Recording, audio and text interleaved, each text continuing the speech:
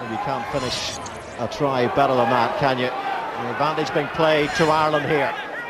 Made a robust start from that kick-off. Need to get back into the game quickly here. And Jeremy Staunton, no defenders back. Van Camp in the race, and it should be a try for Ireland. And the referee puts his arm in the air and takes time out for the TMO, which is Tony Spreadbury.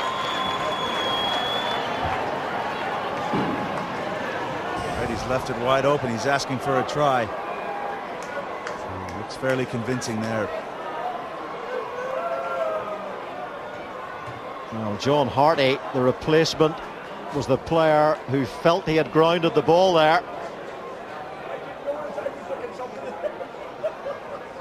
But it's up to Tony Spreadbury. Hard to see from that angle.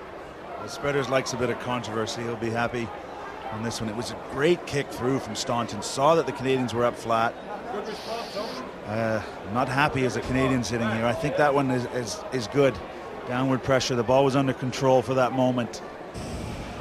Yes, it looked like downward pressure from that angle. You have to watch the replay. The decision is with the Englishman, Yes, go ahead. the vastly experienced Spreadbury. Okay, I can award a try, thank you. And the try is awarded. And it's John Hearty who has managed to get it down. Well, he's a big prospect, as John Hearty. Played in the Under-21 World Cup final in 2004 against New Zealand. A 4